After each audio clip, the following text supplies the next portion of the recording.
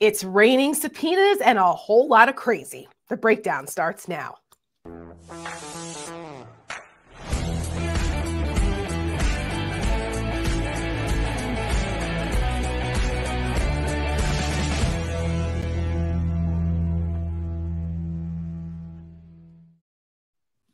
Welcome to The Breakdown. I'm Tara Setmayer. This is the Rick Wilson, and we have a great show coming up for you today. In a few minutes, we will have the D.C. Bureau Chief and author, Mother Jones, D.C. Bureau Chief and author David Corn coming up on the show to talk about his new book, which Rick and I can relate to. It's called American Psychosis, a historical investigation of how the Republican Party went crazy. It's out today. I'm looking forward to reading it, actually. Absolutely. But David Corn is a fantastic writer, and he's been really out front on a lot of the Trump crazy over the years. And so looking forward to that conversation with him. So stay tuned. We're also debuting another ad for you guys.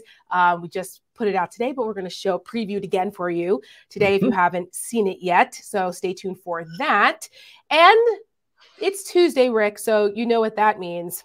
As always. Let's see what happened last week in the crazy Republican Party.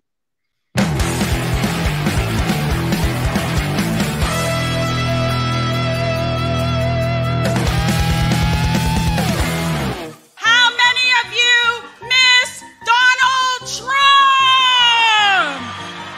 Democracies function on the principle that the losing side concedes defeat and the winning side I agree with it. takes over. When you lose. Trump won, Biden's illegitimate. This is 100% evidence. There's no one that's done more for Christianity than Donald Trump. Americans remember how good we had it under President Trump. I mean, MAGA, let's face it, had one bad day. You can call us extremists. You can call us domestic terrorists. You know who else was called a lot of names his whole life?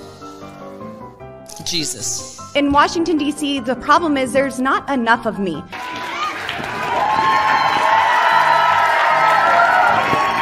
21 years ago, the threat was jihadis armed with box cutters and mace. Today, it's one of America's two political parties. It's the Democrat Party and their henchmen. It was the worst day of my life. And in some ways, the greatest day of my life. I'm hugging it and petting it. Oh. Ron Johnson's going to win. We invested with him early. He's behind by about 5 points right now, right? Yeah. Everybody says you're going to lose, but you don't lose. Wow. You're going to win. That's what they always say. You're going to be fine. All right? It's the gay, porno, abortion, feminist, diabolic empire. That's what America stands for. Your critics say it wasn't appropriate to call out a man who just suffered a stroke for your campaign to question his eating habits. I'm just clarifying you stand by with the campaign statements. Yes. I have not yet begun to fight. Here we go. Let's get loud. Let's get loud. Turn the music up. Let's do it. Come on, people. Let's get loud. Let's get loud. Turn the music up to hear that sound. Let's get loud. Let's get loud. Ain't nobody. Oh my God, I could use less of Kimberly Guilfoyle shaking her ass on stage. Apparently, you had to have a ticket, a lanyard, and a stack of $5 bills to go to that or dollar bills. Given that performance, I mean, she is the worst. I encourage people to Google the Kimberly Guilfoyle lap dance hot tub scandal and fundraising. It's quite the read. We live in a country where the future First Lady of the United States has a hot tub lap dance scandal. Rick, we already had a First Lady that we saw spread out naked. To my knowledge, though, to my knowledge, though, there was never any working of the poll by Melania. Well, I'm going to leave that alone. All I'm going to say is we've already had one of those as a First Lady. So, I guess it's par for the course. Given I look at her dancing up there and I'm thinking, find another way to disappoint your parents. Yeah. Good grief. What happened to her? Anyway, and this whole idea of these MAGA QAnon lunatics running around now comparing what they're doing to Jesus. This Jesus savior complex thing is just so But you know, it is part of on the cynical political side. It's part of the fact that they recognize now that because of Dobbs, they've got to turn their evangelical base up even higher and walk with them even more. That's exactly right. So that's what they're doing. That's what's I think happening under the surface there, including while we're taping this, that you know, Lady Lindsay is doing a press conference pushing his new national abortion ban, a blanket ban on abortion. So see how that works out for you, Lindsay. That's how desperate the Republicans have gotten, because they see that we've seen in the last couple of days, all of these reports coming out of the momentum now shifting toward Democrats. The enthusiasm gap has been not only erased, but eclipsed. Democrats are furious. Women are registering at record numbers because of the Dobbs case. They, you know, people are not okay with taking rights away from women. And now Republicans are tripling down with stuff like this. And I keep going back to it. It's not about abortion. It's about liberty. That's correct. 100%. And it became viewed by millions of non-pro-choice activists as a background right. They don't like this. Yep. But y'all continue. Please, Lindsay, keep doing that. Yeah. Lots of good news on the domestic front for Joe Biden and the Democrats. Great economic news. Yes, inflation is still a little high, but everything else, the dollar's doing great around the world. Gas prices are down. Biden had the Inflation Reduction Act ceremony on the South Lawn of the White House today, touting all of their accomplishments in that. This is looking good for them. They need to keep this momentum up. It's post-Labor Day. This is where it matters. And so far, that things are going in the right direction for Democrats, and we like that. However, things are not going in the right direction in Trump world. 40 subpoenas issued by the Justice Department. That is a real shame. That is just a real shame. I spent entire milliseconds last night thinking about the poor Trump allies and acolytes and various servants of Trump and MAGA world. I spent entire milliseconds thinking last night, oh, this is going to cost them all so much, and Donald Trump will have to cover their legal bills. And then I realized he'll never cover their legal bills. He doesn't cover his own legal bills. Boris Epstein, that bastard. I got a good chuckle when I saw. Oh, I enjoyed that one a lot. Me too. He was subpoenaed by the January 6th committee too, and he disregarded that. You're not going to be able to get away from the Department of Justice. That's a whole different ballgame. Yeah, good luck trying to do that. That's right. So he's in some trouble. Dan Scavino, one of your favorites, Rick, he also subpoenaed by the Justice Department. And this is all about the Trump fundraising, potential fraud with this Save America PAC and some other January 6th things. But this is Harry Litman, our good friend who comes on the show all the time, former federal prosecutor, host of The Talking Feds. Harry made a really good point about this, saying that a lot of the people, besides some of the more common names that we just mentioned, like Scavino and Epstein, but a lot of these people were lower level staffers. So they are not the kind of people that have millions of dollars to waste on legal fees or want to go to jail for Donald Trump. So they're more likely to talk and flip. And those are the ones, look at Cassidy Hutchinson. Those are the ones, the foot soldiers that know a lot of what's going on and will be more likely to yap. So not looking good for Trump world. No, not at all. Did you see this thing? It looked like a mafia meeting. Trump has been losing his mind over this. All I could think of was like the Sopranos scenes where they're on the golf course. And George Conway had a great tweet today. It was like, which Sopranos episode is this? And my answer was Pine Barrens. Oh, that is the greatest Sopranos episode ever. And by the way, it is it is a perfect hour of television. It is. I believe they won brilliantly written. I believe they won an Emmy for that. I think so. Writing for that episode. And when we drive to Jersey, I go down the shore all the time in the summer. We have to drive through the Pine Barrens to get there coming from D.C. And I always chuckle about the ketchup packets and the ketchup packets, and that he was a Czechoslovakian interior. No, he was a Russian. He's a Spetsnaz, former Russian Spetsnaz guy. Right, but he thought he said that he was a Czechoslovakian interior designer, and he said his apartment looked like shit. Anyway, if you guys haven't seen that episode of Sopranos or Sopranos at all, worth it. Greatest television ever made. Anyway, so yes, these folks are in trouble. And the thing is, the National Archives isn't even sure they have everything. With all of this going on, with the classified documents, with the PAC being investigated now, it's a lot. It's a lot. No wonder Trump has been completely losing his mind over on Truth Social, and just the video that we've seen of him lately. I dipped into Truth Social last night and looked through the stuff he's retweeting and tweeting. And I'm thinking, okay, Pawpaw, time for bed and your medicine. Right. Yeah. He's more unhinged than usual, which is a lot to say there. But, you know, it's a lot to take in. It's a lot to take in. And your video last week and the Lincoln Project's video ad that we put out last week that just drove Trump up the wall. Yeah, it's over 3 million views, right? 3.4 on the ad Sucker. And folks, if you haven't seen it, just go to our YouTube channel and check out Sucker. Also, like and subscribe. Or you can look on my Twitter feed. It's my pinned tweet of my response to Trump threatening to sue us, which has sent the MAGAs into an absolute frenzy. How dare he use words like impotent and flaccid to describe the dear leader? I believe it was flabby. Flabby. Yes, I know. Impotent and flaccid are the same thing. And I did also, call him impotent twice, including the joke about Melania, which of course I had several people, even on our side of the fence, were like, "Are you sure you wanted to go there? That's very extreme." Oh, please. Have they paid attention to Donald Trump? Have they met me? 6 years? Yeah, and have they met Rick Wilson? People need to get over themselves. This is you got to fight fire with fire. Sorry.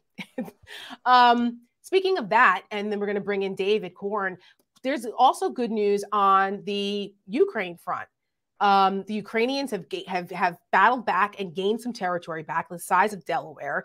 The Russians are regrouping, and a lot of people never thought that we would get to this point. They thought Kiev would have been taken over in a week and this whole thing would have been a disaster and Russia was going to win. And the Ukrainians have fought their asses off and have fended off Russia and made them retreat to a degree that no one thought. Now it's far from over. There's still a lot that could happen, but that's good news over there for the Ukrainians. Good for them. But we have seen in the last 5-6 days in Ukraine, the Russians have lost almost all of their territorial gains from their invasion of Ukraine. Yep. The Ukrainians are pushing back hard and fast. They're driving very swiftly towards the borders now of Ukraine. And I think that it's going to be a very interesting moment coming up soon where they will have recaptured all the territory taken by Russia in this conquest. And then the question becomes, do they take back Crimea? Which I like Crimea. I think we should encourage them to take back Crimea. But it is a tribute to the bravery and the skill of the Ukrainian armed forces. Yep. And I saw something floating around last night where Matt Walsh had posted this Russian military recruiting video of these very macho Russian guys. And then he's like, this is why we're losing, because our sides use pronouns. I saw a Ukrainian cartoon on Telegram last night. And it's like, what's your pronoun? Run. Oh my gosh. That's funny. That's funny. Well, good for the Ukrainians. They've been creative in this and diligent and incredibly brave. And we're rooting for them. All right. Speaking of, let's bring in today's guest.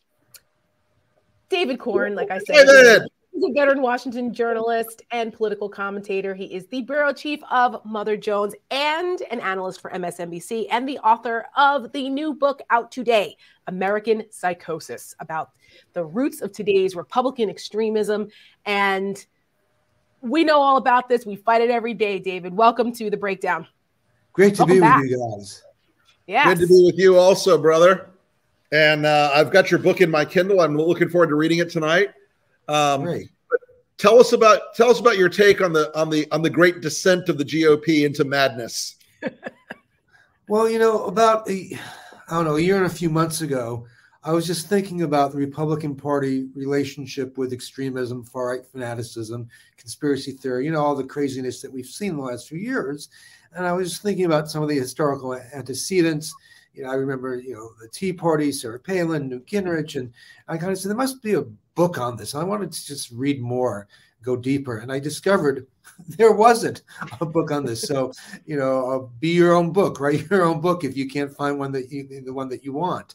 And so I decided to go back and look at the modern history of the Republican Party to kind of figure out how we got to the point we're at today. And I've basically looked at the last 7 decades, starting after World War II in the 50s. And you know, it's funny, even though, you know, you live through things and you read through things, you see a very clear pattern when you look for one. And that is that the Republican Party, since the late 40s, early 50s, has again and again and again encouraged and exploited extremism. And that could be bigotry, paranoia, you know, tribalism, you know, grievances, fear, and all that sort of stuff. And it's been a consistent, steady part of the Republican project. And so what we're seeing with Donald Trump is it's not an aberration.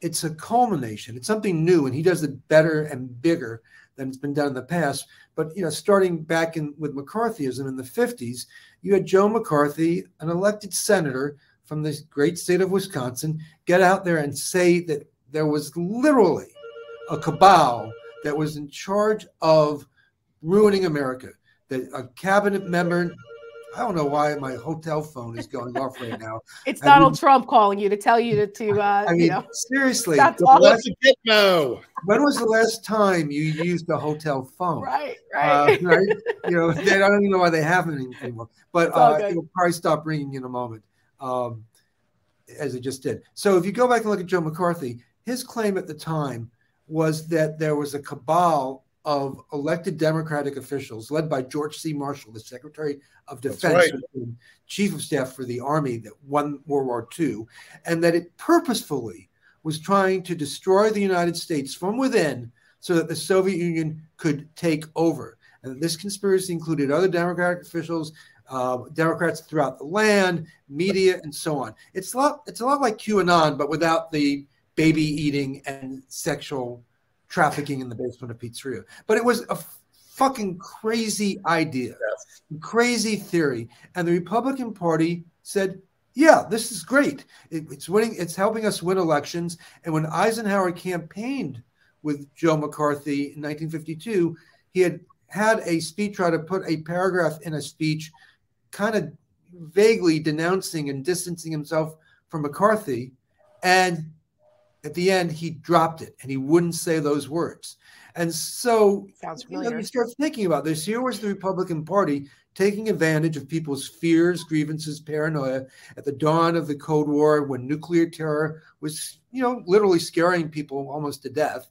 And you can take that through line through Barry Goldwater making a accommodation, a partnership with the John Birchers, who are basically McCarthyism on steroids. You can go up to 1968 and see Richard Nixon cutting a deal with Strom Thurmond and the white supremacist segregationists in order to get the Republican nomination. Law and order.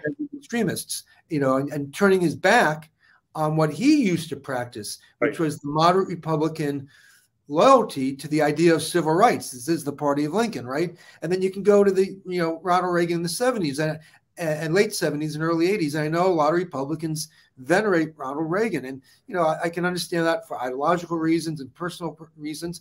But in the late 70s, you had the rise of the new right and the rise of the religious right. It was sort of two, you know, sides of the same coin. And they were developing this thing called direct mail, which was all based on scaring people. And Richard Vickery. Send out direct mail pieces saying that Democrats, liberals, and gays are trying to destroy America and Christianity. They're coming for your children. They want to they want to brainwash you, and they want to take over America. It was vilifying and demonizing the other side. And you even had Jerry Falwell, who was leading the moral majority at the time, making statements like gay people want to kill us. They want to kill Americans. And you had a few members and leaders of the moral majority actually say homosexuality was a crime that could be punished with murder, with execution. That's in the Bible.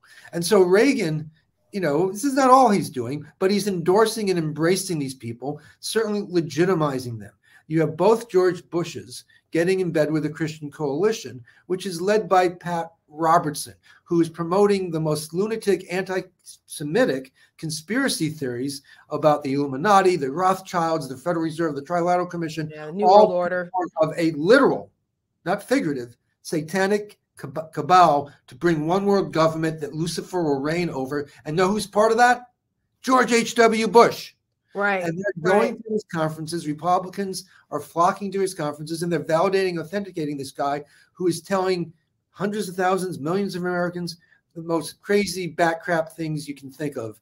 And they're embracing the Christian Coalition. It's producing votes and money for them. So why should they care about the other crazy stuff? And you know, that's kind of where how we got to where we are now, right? It's just so much, because back then you didn't have social media, you didn't have, you know, everything on your phone. You could kind of, you could suppress the crazy part and just say, oh, these are just good Christians and we need their votes. And just like, no one really knows about all that other crazy stuff. Now it's a little bit different because there's a lot more scrutiny, a lot more ability to disseminate that information on a much larger scale. And we've reached an inflection point, I think, in this country now with Donald Trump that is literally threatening our democracy every single day. And you talk about two types of fascism that's kind of going on within the Republican Party. You talk about snowflake fascism and gaslight fascism. Explain that.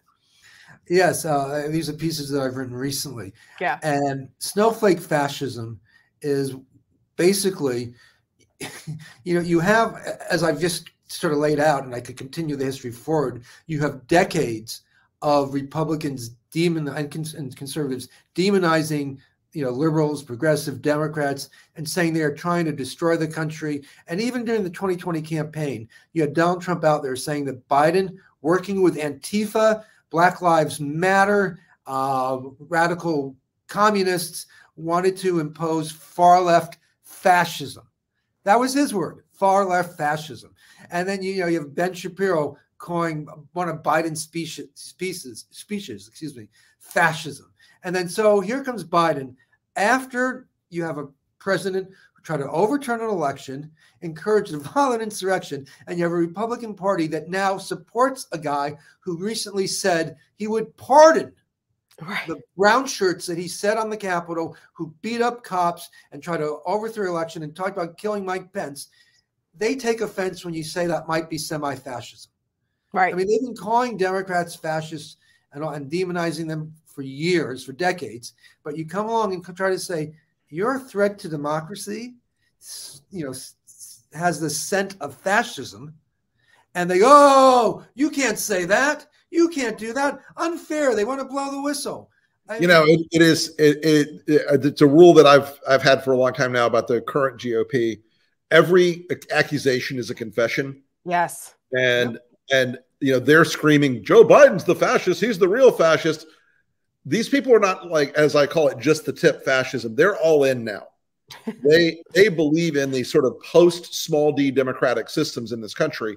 And I think that like all these foundational things, and you and I might disagree on like some of the qualifiers in the stuff that came before, but I think we all agree now that they are fully into a post constitutional pro-authoritarian frame where they're saying the quiet part out loud now. Well, just look at Florida. Look at Florida, what Ron DeSantis is doing, what they're heralding there. I mean, that's pretty fascist in a lot of ways. You got to be kidding me. But it's all, you know, but it's all in the name of owning the libs. Sorry, go ahead. Yeah, if you look, you know, the leading Republican candidate in New Hampshire, in the primary up there, was in favor of getting rid of the 17th Amendment that allows for direct election of senators. So it's like his motto is, his slogan is, vote for me and I'll take away your vote. I mean, that's literally what he is saying to the people out there. And you have Mastriano and Doug Mastriano running for governor in Pennsylvania, who's taken a similar line. So, yeah, I mean, you know, the way I kind of lay it out in American Psychosis is that I do see a lot of trends, and they've waxed and waned, and the Republican Party has dealt with them in different ways, sometimes more accepting, sometimes a little more distancing, but it's always been there. It's never been put off for decades. and it just has continued to intensify. And then to your point, Tara, with the advent of social media and a separate conservative media ecosystem and ecosystem, it has, expanded the way a virus hits a certain turning point, right? When it goes from just here to a massive pandemic, which we've all just lived through. So there is something different now. And while in the past, I would argue that I do think Republicans, were trying to make it harder for people to vote in certain areas and gerrymandering, which Democrats did too, and just trying to rig the field, or maybe say tilt the field in their direction as politicians do. I do think, to your point, Rick, that they've crossed a certain Rubicon and gone from what I would call in the past to being quasi-anti-democratic in certain ways to now being, we don't really need democracy. Right. Democracy. And you have people like Peter Thiel and J.D. Vance and Blake Masters who have actually said this stuff for years. Yes. Maybe, we need to move past democracy to have a more efficient, effective state. Peter Thiel wrote it in a book in 2009, as far back as 2009. And now this guy is bankrolling all these candidates. Weekend, where he was basically laying out the case for Republican / MAGA executive action against companies and businesses that don't agree and fall into line with their ideological premises. That you said DeSantis, you and I were talking at the same time. DeSantis did that, right? Yeah. That's fascist. Like, hello, attacking private business like that is fascist. Telling businesses what they can produce. Right. I've heard this before somewhere in an Italian accent. Yeah, no shit. I mean, that to me. And I was talking to Charlie Sykes earlier, and one of my favorite parts of doing this book is talking to Republicans, recovering conservatives. I had a great conversation with Joe Scarborough this morning because I know the way I frame things and cover things is going to be uncomfortable for people who were attracted to what they thought was the better side of the Republican Party for a lot of their life. And you talk to you see that there has just been, like, you look at DeSantis, there's just no questioning of it, right? He gets out there and he takes a position that is distinctly non-conservative, non-small G government, non in favor of businesses. And forget whether you want to argue the pros or cons of that policy, but that's always what Republican Party has strived for, right?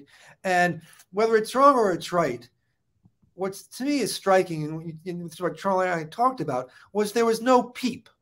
There was no one even in the party who said, well, wait a second, we shouldn't do this. Let's at least have a debate as Republicans.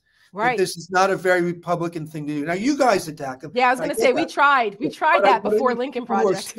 People are still within the party. I mean, there are in the Democratic Party, you bring 5 people together and there are 10 different arguments. They're always arguing about what they should do as a good Democrat. A good Democrat does it, a good Democrat does that. And sometimes it's, that hurts the party, but sometimes it helps the party. But it's free-flowing and honest conversation.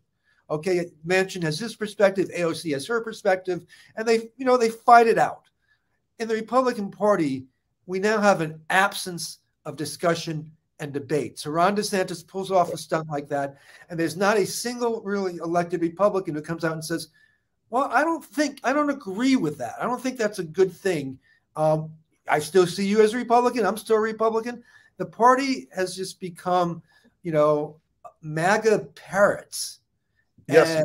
And, right. And I think it's bad in the sense for the outcomes, but also in what it teaches or shows the rest of America about the need to have conversation. We're a big country, a lot of disagreements. We need to be able to talk about stuff, even if you end up losing that policy fight. Rick, you and I have probably disagreed a lot over the years, and sometimes you've won, sometimes the side I like wins. But we've always thought that, by and large, the rules are kind of fair, and if you don't win now, you're going to win again. Yeah. And there's no such thing as a total takeover by one side or the other. Right. And that's kind of what MAGA wants. Which is why what happened on January 6th was just so upsetting and so incredibly damaging to American democracy, not only in the act itself, but the premise on which it was perpetrated on. It was, a lie about the peaceful transition of power and a free and fair election. That is the foundation of our democracy here, that the constitutional republic that we have that distinguishes us from so many others. And that was the heart of our country was under attack that day. And Republicans who at the time knew better said so, but then were so quick to reverse it because they were scared to death of losing power or being punished by the MAGA cult for speaking the truth. And the fact that they were so willing to abdicate that is what makes this such a dangerous party now and such a threat to our democracy. I want to, you said this as we wrap this up, you said we're living in a world where, quote, a narcissistic, racist, misogynist, ignorant, loudmouth reality television celebrity can become president, and where fewer Americans are appalled by this reality than are entertained by its spectacle. I think that really sums up where we are. Yeah, and I would say, I know, we tend to be Trump obsessed, for good reason, and you guys particularly are. I don't denigrate that. It's a world you don't want to live in if you don't have to. Here we are. But the problem is not Donald Trump, of course. You know this. Right, it's bigger. It's that tens of millions of Americans are buying his swill. They have grievances, they have fears, they have resentments. Some may be based in reality. I think a lot are not, but they're being, exploited and encouraged by the Republican Party. That's that was the heart of my book, that for 7 decades, the Republican Party has encouraged and exploited this fear, paranoia, resentment, conspiracy theories that are out there. And, at times it's done it more than other times. Donald Trump has taken it to the spinal tap level of 11 or maybe 12, 13 or 14. But that's the thing, so even if anything should happen with Trump and he should decide to disappear or be disappeared, you're still going to have Trumpism. And that's what we need to think about. That's why I thought the history that I just did with American Psychosis gives us some foundations to sort of look at how we got to this point and realize how we as a country need to think about moving on with or without Donald Trump.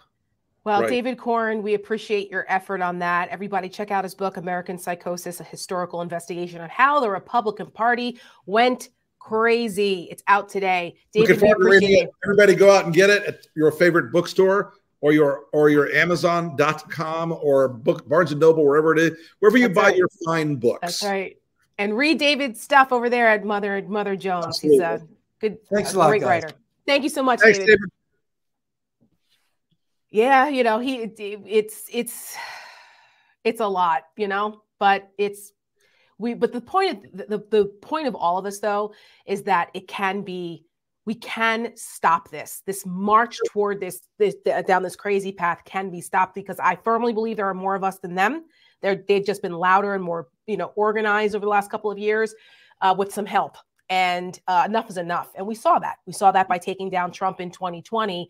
And we need to continue that effort by taking down to David's point, the Trumpists that are now bigger than him, that are all running for these offices, which leads me to the latest Lincoln Project ad. Speaking of the crazies, you have these crazies out there. Before we do that, I'd like to read you an email from one of our crazies. Oh, go ahead. Hey, asshole. Just saw your little video about Donald Trump. You keep talking shit like that and things are going to get real ugly for you. And then my address. Oh, your actual address. Yeah. Mm-hmm. Yeah. Mm-hmm. Unfortunately, folks, this is par for the course. This person did not manage to use their VPN to block their IP address. So they'll be having a fine afternoon. I'm looking forward to their afternoon with law enforcement. So. Yeah, Rick, I do not envy you. You get way more vicious attacks like that, doxing, than I do, thank God. But I wouldn't wish it on anyone. And I always pray for your safety, my friend, because these people are nuts. They're nuts. They're a little bit nuts. They're nuts. And as I was saying, there are some really nutty ones out there in Arizona. And that Carrie Lake and Blake Masters and the one running for Secretary of State. These are bad people. Bad people, literally. And so there are good people running in Arizona, and one of them is the incumbent Senator Mark Kelly, who, by the way, I had the pleasure of watching him in his final mission as an astronaut on the Endeavour shuttle take off from Kennedy Space Center in 2011, which was one of the most spectacular experiences of my life. It's unbelievable to see a shuttle launch. And I got to see Mark Kelly's final launch. And Mark Kelly is running for re-election for Senate against Blake Masters. And we have give a shout out to Peter Coyote, who voiced this amazing ad called The Right Stuff. Check it out. It's not often Arizona has a leader who's already proven himself in service to our country. That leader is Mark Kelly. Arizona has been lucky to have senators who put country over party and people over politics. Now Mark is ready to carry on that great Arizona tradition. Patriot, U.S. Navy pilot, American astronaut. Tested, courageous, steady. Mark makes Arizona and the country proud. Mark Kelly, a history of service, a record of accomplishment, an independent leader, and a proven American patriot. Here we are in the flight deck of Endeavour, flight day 1. Mark Kelly, an Arizona hero who always makes us proud.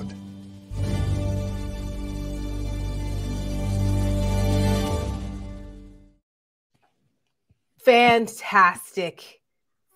Fabulous ad. Man, that doesn't make you like be proud to be an American. Come on, Arizona, do the right thing. Kelly in production on that one. Fabulous work. Fabulous work. You compare that to Peter Coyote Masters. Peter Coyote just absolutely chef's kiss. I mean, there's nothing like that voice. It's like chills up your spine every time. Absolutely. We're thankful that he's a friend of the Lincoln Project. And also and shout out to Michelle for wrangling all of the moving parts of a very complex production. And I just, it's one of those ones you watch it when it comes out of edit and you're like, oh my God. I know. Yes. I got a preview of that because Michelle knows that, I'm an amateur space enthusiast. And I was just like, this is amazing. Yeah. Anyway, Arizona, do the right thing. Hello, you have a great choice out there. Mark Kelly. Blake Masters. All right, guys. Really? Good Lord. Anyway, all right, guys, that's it for our show today. Thank you so much, and we'll see you Thursday. And on Thursday, Rick Wilson unattended.